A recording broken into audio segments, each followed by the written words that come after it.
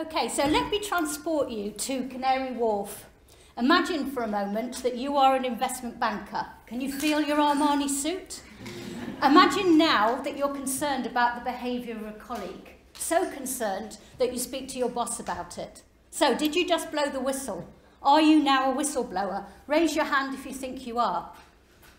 I hope that that simple example has just demonstrated how hard it is to pin down the definition of whistleblowing, despite the fact that it's a hot topic from Hollywood all the way to Canary Wharf.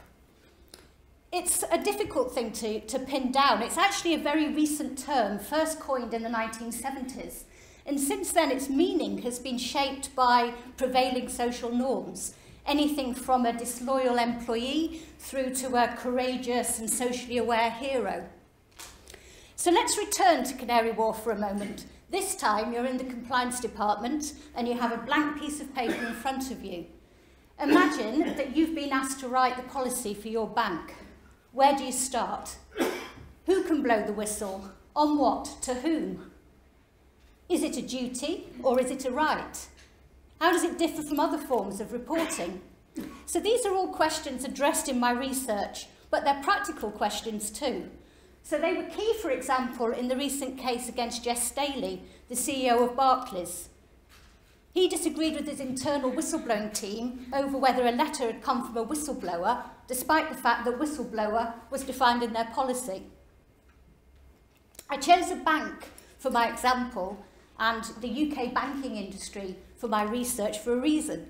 It's been mandatory to have whistleblowing policies in UK banks since September 2016. Those policies must protect whistleblowers and provide internal channels for whistleblowing. That process is known as institutionalisation, and it's a growing trend in other sectors too. For example, healthcare, policing and education. So far, my research has identified there are two broad approaches to defining whistleblowing. One is prescriptive, detailed, exclusive, and works well within the systems and controls of an organisation. If it's not in the policy, it's not whistleblowing. The other is more conceptual, relies less on detailed definitions and more on the role and the motivation of a whistleblower. Think of things like speaking truth to power. But why does it matter? It matters to the employee to know whether they're caught by the policy or not, but it also matters, I hope, I've identified in my research that some people think that whistleblowing can't ever be captured in a policy. So is it time to blow the whistle on institutionalised whistleblowing? Thank you.